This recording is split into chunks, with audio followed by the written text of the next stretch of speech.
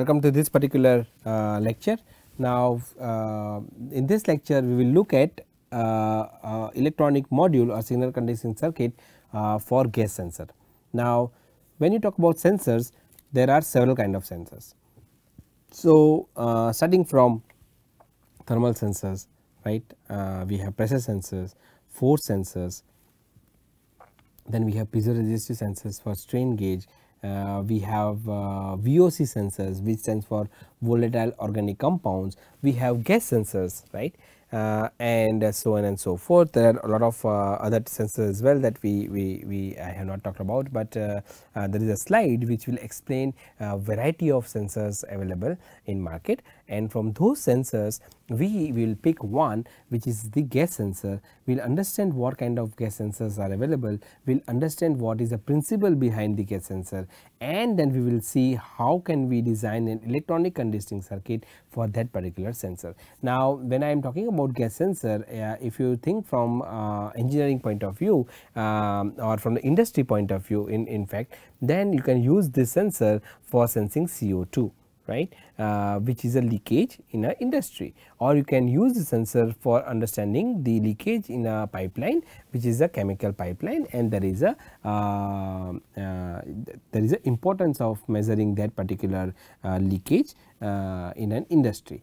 Now, when you talk from medical point of view, if I have a group of sensors, I can delineate a particular volatile organic compound from the breath, and that is called studying the breath signature of a patient. For example, if a patient is suffering from a particular disease, the some of the volatile organic compounds will be in higher concentration compared to other VOCs.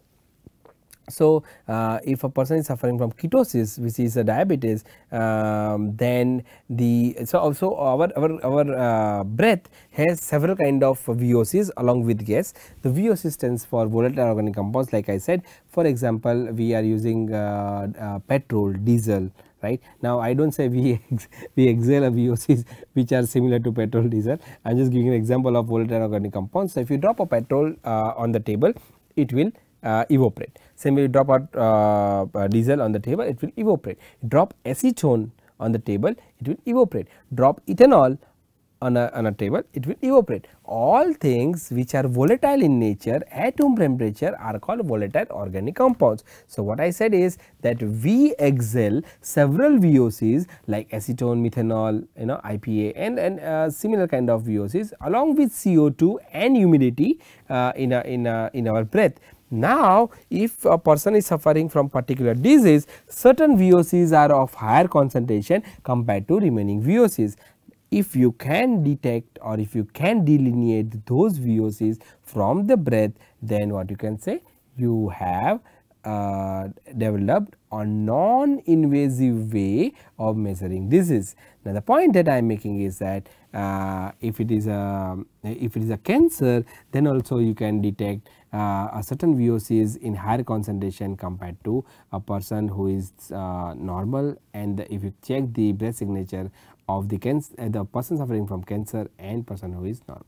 So, the point here is that if I can design and fabricate a sensor and I can use those sensor or one or array of sensor along with electronic conditioning circuit, then I can understand what is going on and how can I see the change in resistance corresponding to the particular VOC. So, if it is a resistive sensor, when you expose the sensor to a gas, the resistance would change. That resistance we need to convert to a readable format. For changing from the change in resistance to a readable format, what we need to use? We have to design the signal conditioning circuit.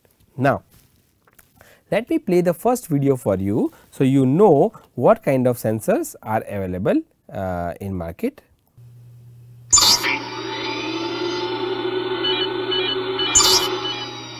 In our normal life, we use different types of sensors that are commonly used in various applications.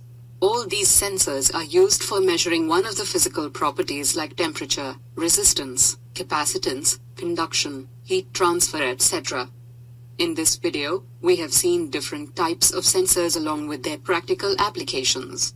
There are a few types of sensors such as temperature sensors, infrared sensor, proximity sensors, pressure sensors, level sensors, smoke and gas sensors, ultrasonic sensors, and touch sensors are commonly used in most of the electronics applications. Temperature sensors.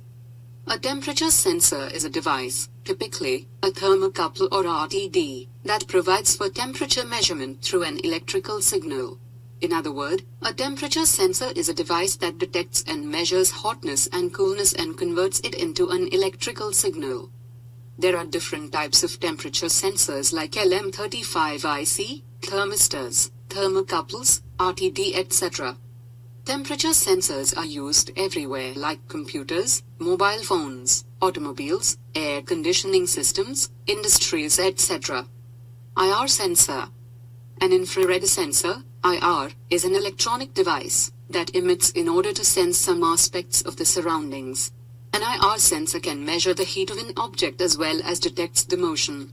These types of sensors measure only infrared radiation, rather than emitting it, that is called as a passive IR sensor. Different applications where IR sensor is implemented are mobile phones, robots, industrial assembly, automobiles, etc. Proximity sensors. A proximity or presences sensor is the one which is able to detect the presences of nearby objects without any physical contact. They usually emit electromagnetic radiations and detect the changes in reflected signal if any. Proximity sensors are also used in machine vibration monitoring to measure the variation in distance between a shaft and its support bearing. This is common in large steam turbines, compressors, and motors that use sleeve-type bearings. Pressure sensors. A pressure sensor is a device for pressure measurement of gases or liquids. Pressure is an expression of the force required to stop a fluid from expanding, and is usually stated in terms of force per unit area. A pressure sensor usually acts as a transducer. It generates a signal as a function of the pressure imposed. Pressure sensors can also be used to indirectly measure other variables such as fluid or gas flow, speed, water level, and altitude. Level sensors. A level sensor is one kind of device used to determine the liquid level that flows in an open system or closed system. The level measurements can be available in two types, namely continuous measurements and point level measurements. The continuous level sensor is used to measure the levels to a precise limit, but they give correct results. Whereas point level sensors used to determine the level of liquid, whether that is high or low. Ultrasonic sensors. An ultrasonic sensor is an instrument that measures the distance to an object using ultrasonic sound waves. An ultrasonic sensor uses a transducer to send and receive ultrasonic pulses that relay back information about an object's proximity.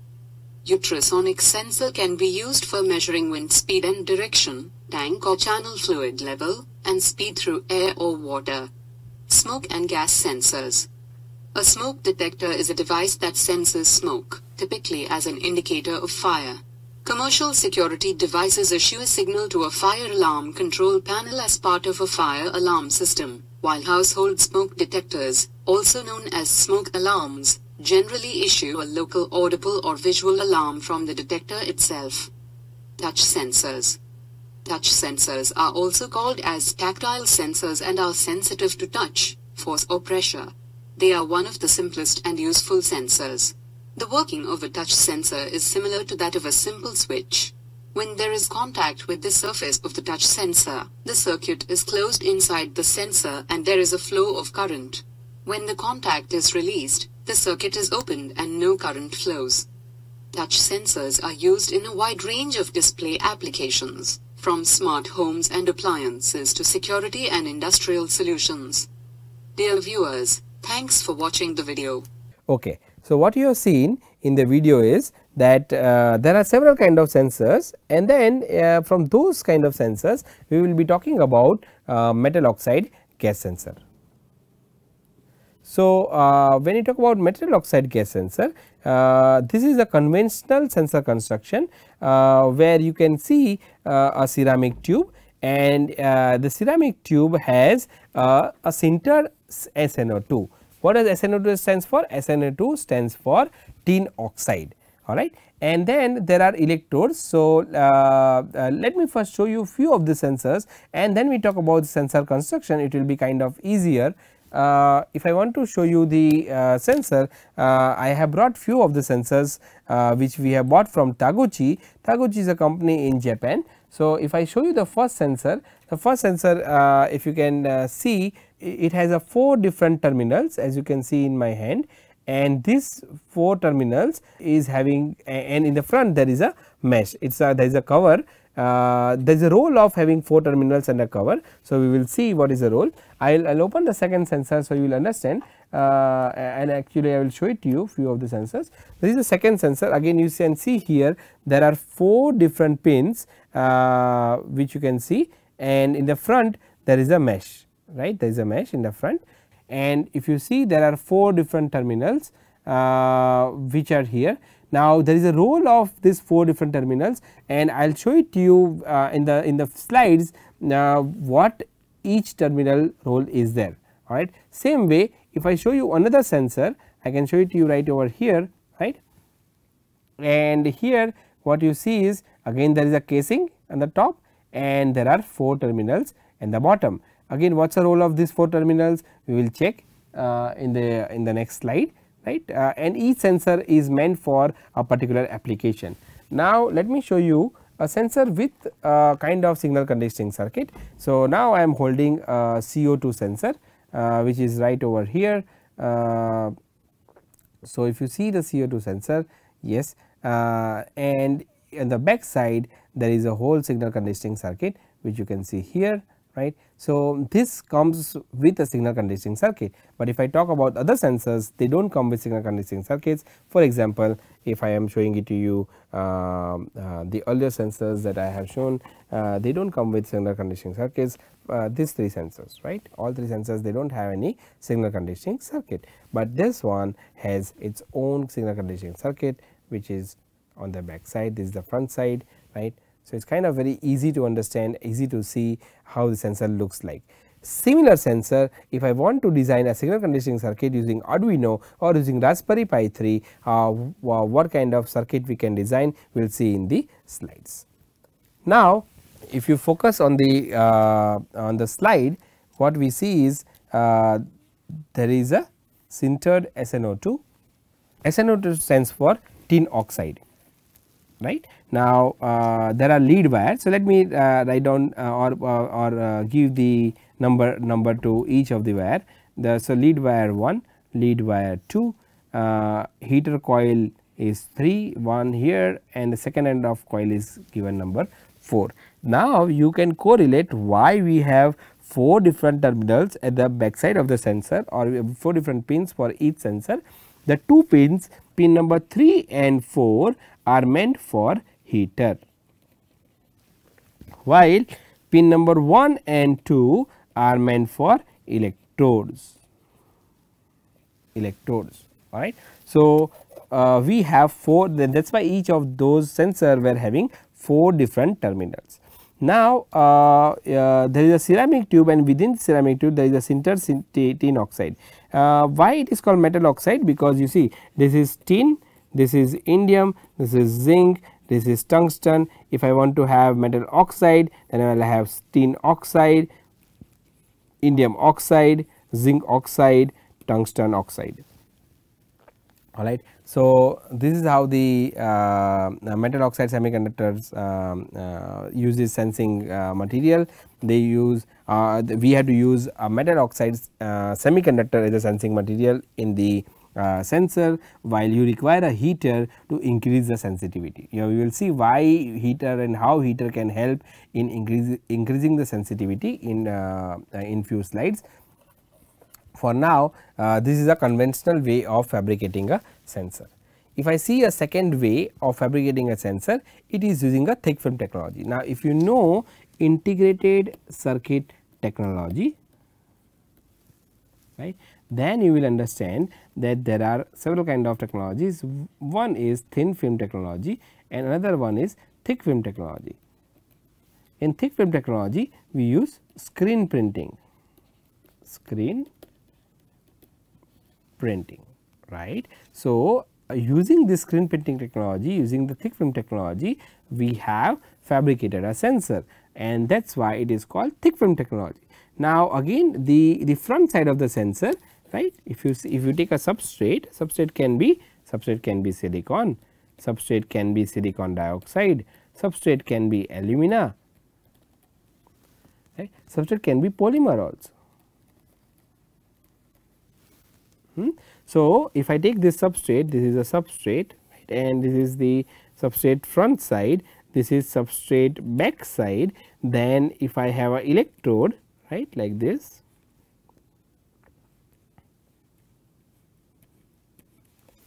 and on that electrode if I use a sensing material which is my metal oxide semiconductor, right, on the back side I have a heater. On the back side I have a heater. This is the back side, this is the front side. Okay. So, now what is the advantage of screen printing is that we can have high throughput, we can fabricate lot of sensors very quickly, right. The disadvantage is that we cannot miniaturize it beyond a certain point, we cannot make it tiny, alright. So, that is a disadvantage. Again, after you do the screen printing, you have to sinter the material, you have to heat or anneal the semiconductor metal oxide or metal oxide semiconductor to certain temperature, so as to form the sensing layer. This is an example of the type D1, right, which is model TGS 26XX, which is again from Taguchi. And then let us see the circuit, electronic circuit or conditioning circuit for using these sensors. So, the first thing is we have to apply a voltage, we will apply a 24 volts AC or DC, which is your voltage across the semiconductor, and then we have a heater voltage which is your 5 volts, and then finally you have a load resistor which is variable in nature, alright, and the power consumption should be less than 15 milliwatt.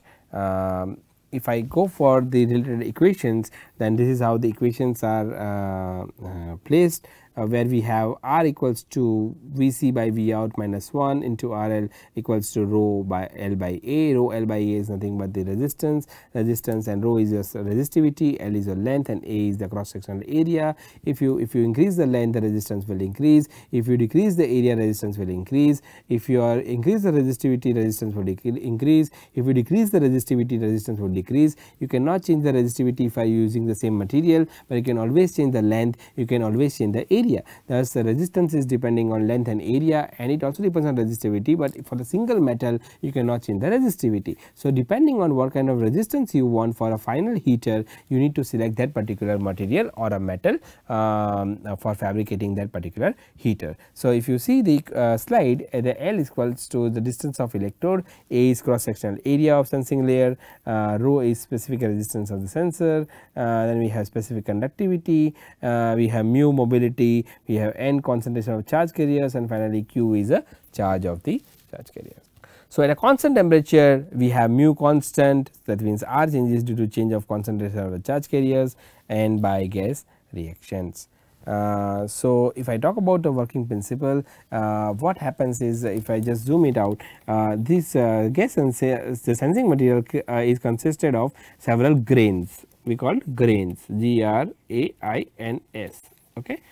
And each grain will lose some electron and will cause a depletion layer, a depletion boundary around it. By losing some electron, it will have a depletion boundary around it, right, in presence of the oxygen in air, alright, and this causes this depletion layer that I have drawn across the brain will cause some kind of resistance value, which we call as a base resistor. Now, if I inject a oxidizing gas, so there are two types of gases, oxidizing and reducing. if I use oxidizing gas, then the electrons will be depleted further from the depletion layer and the resistance of the sensing layer would increase. While if I use a reducing gas, then the electrons will be donated and the depletion layer width will reduce, causing the resistance of the sensing layer to decrease. Alright. So, based on what kind of gas we are using, whether it is oxidizing gas or reducing gas, we will see the change in the resistance. This initial is a base resistance or sensor base resistance. This is sensing resistance, which is different than the base resistance. Either this resistance would decrease or it would increase, right. So, that is what is a basic principle behind the gas sensor or metal oxide gas sensor in particular. Same thing is shown here, that in the presence of oxygen there is a creation of depletion layer. If you have a combustible gases like CO2, then the depletion layer would increase and resistance would increase. So, the question is why we have to use metal oxide semiconductor gas sensors. This is because of the volume defect. SNO2 is not stoichiometry in air, but defect structure SNO2 minus this one, right, shows the oxygen vacancy defects. So, that is why we can use the SNO2. Same way, if you are talking about the operating principle, like I discussed, each is consists of a few grains and there is a depletion layer, which is a space charge layer that is created in presence of oxygen, and on inducing oxidized gas or a reducing gas, this depletion layer width will change. So, if I talk about just CO2, then you can see here that my energy band diagram also changes with respect to the reaction of the CO2 onto the semiconductor oxide, and here you can see that O2 minus adsorption consumption by reaction with oxidizable gas molecules, how the energy band diagram changes, where if I talk about the SNO2, then this is how reaction occurs, that with SNO2 if there is a the sensing material is of SNO2, and if I use CO2 as a gas to be sensed, then this is the reaction that is involved. So, oxygen surface reaction at the porous metal oxide sensitive layer, surface gas reaction with adsorbed O2 minus states, and the reaction occurs as 2 CO plus O2 minus gives 2 CO2 plus electron. Again you can see that we have CH3 CH2OH plus 3O2. So, CH3 CH2OH is nothing but your ethanol, and if you have that, then again you have electron that is released, you have NO2 electron is released, it is absorbed, while you have H2O, then you have electron which is released. So, when there is a electron is released, what happens is that the electron is released into the material, the depletion layer would reduce, and that depletion layer, reducing of depletion layer will cause change in the resistance, which is the reduced resistance. So, you understand by this, if the electrons are donated, then what will happen? Resistance reduces, right, but if the electrons are taken up from the material, resistance would decrease. This is what is there. Now, we need to know why we have to use signal conditioning circuit if we have such kind of sensors, right. And then I will show it to you one example where I will show it to you how the process flow for fabricating such kind of sensor can be designed, alright, so that you know that in your laboratory can you design such kind of sensors as well or not. So, if I see why signal conditioning circuit is required, then first is we are talking about MQ7, and MQ7 stands for gas sensor. So, if you see MQ7 gas sensor data sheet, the heater voltage has to be provided with high and low values for 60 seconds and 90 seconds as shown in figure below. Now, before we go here, let me just talk one more thing which I forgot. If I see this particular thing, what happens, that when you heat the material, when you heat the semiconducting oxide material, you have a higher sensitivity, because the depletion layer also increases and you have more available sites for the gas to react. At a lower temperature you have these sites which are reduced, but at a higher temperature you have a increase in the reaction sites. So, the gas molecules can react better at a higher temperature compared to a lower temperature. Now, the absorption and adsorption will also be different at a different temperature. Also, if I use the sensor at different temperature, I can also use the sensor as selective sensor. You see, all the sensors, any sensor that I have shown you would be sensitive to one or different gas. Is it selective? That is very important. But when you operate and when you use the sensor, you will find that these sensors are not selective. To make those sensors selective, we need to change the temperature. That is one way of increasing selectivity. Second way of increasing selectivity is by using the sensor in array, and then you use machine learning technique, or you can say artificial neural network, to delineate that particular VOC. So, the role of heater is to increase the temperature of the semiconducting oxide, and by increasing the temperature of semiconducting oxide, you are increasing the sensitivity of the sensor. Alright. So, coming back to the slide, the role of signal conditioning circuit. So, the heater has to provide a high and low values at 60 and 90 seconds, as you can see from here, right, and then what will happen, the sensor has to run with alternating high and low heating cycles in order to provide proper measurements. The operating heater voltage are 5 volts, which you can see. Now, you can see here we require from 1.4 volts to 5 volts. Okay. So, that is why you need to have a signal that you can convert from 0 to 1.4 and maximum phi remains 5. So, we will see how we can design this, but anyway, the operating voltages are 5 volts during high cycle, while it is 1.4 volts while low cycle. So, during low temperature phase, CO is absorbed on the plate, producing meaningful data, but during the high temperature phase, CO is adsorbed. Adsorb is it will come out, adsorption. Absorb is it will be absorbed in the sensing layer, it will have reaction with the molecules, okay, and other compounds evaporate from the sensor plate, cleaning it for the next measurement. That means that whenever we apply 1.4 volts, there will be absorption, change in sensitivity, change in resistance, not sensitivity, change in resistance, and when we apply 5 volts, the gases that were absorbed would be adsorbed. All right.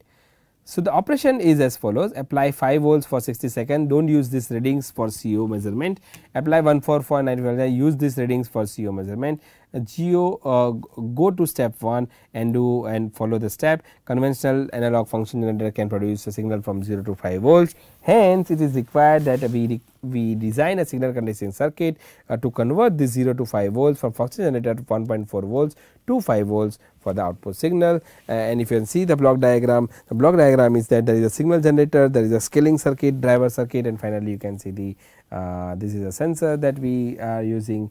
Although the implemented scaling circuit convert the input signal, op amps cannot provide the required power to run the heater unless it is a power op amp. There is another disadvantage, that until we use a power op amp, it can not be used to run the heater or drive the heater.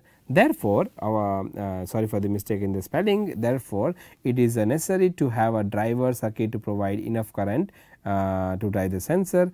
One way is by using NPN transistor, as we have seen in the earlier experiments and we will see in the later experiments as well, or by using a MOSFET. So, how can we design the circuit and what kind of equations we need to follow. So, you see, for mapping X from AB to CD, that is from 0 to 5 volts, we have to convert to 1.4 to 5 volts. What we require? We require X dash should be equals to X minus A, D minus C divided by B minus A plus C. So, this should be 3.65 X plus 1.4. If X is 0, then we will have output as 1.4 volts, right. If X is 1, then we have output close to 5 volts, right. So, the our equation of conversion from 0 to 1.4, a gain of 3.6 by 5 must be multiplied with input voltage and voltage of 1.4 to be added as intercept, indicates that operation amplifier must be having a gain of 3.6 by 5. It is very easy to understand, and an input voltage of 1.4 volts is to be added. This is implemented in the next figure, which is right over here, right. So, this figure if you see, and you can use a multisim to understand whether the circuit can work according to what we are looking in the theory class.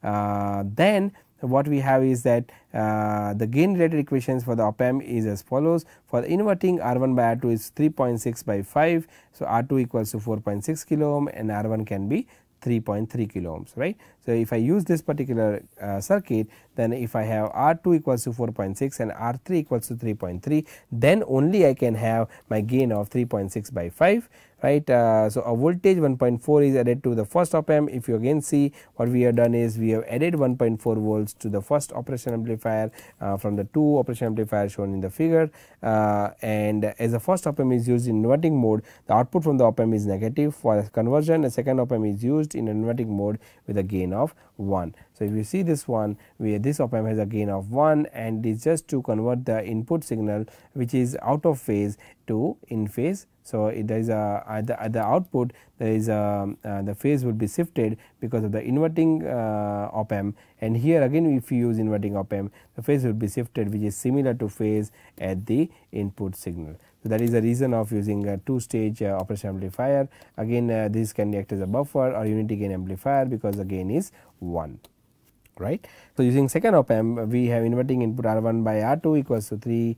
So, inverting input, you already know, for inverting amplifier our gain would be equals to minus Rf by Ri, right. That is why we just consider R1 by R2. If I have both the resistance values same, which is 3.3 kilo ohm, what will happen? I have gain of 1. So, if I have gain of if I have values 3.3 kilo ohm and 4.6 kilo ohm for op amp 1 and 3.3 kilo ohm for op amp for R1 and R2 for op amp 2, then I can design my signal conditioning circuit, right, and this circuit can be used to convert the input voltage from 0 to 5 volts to 1.4 to 5 volts.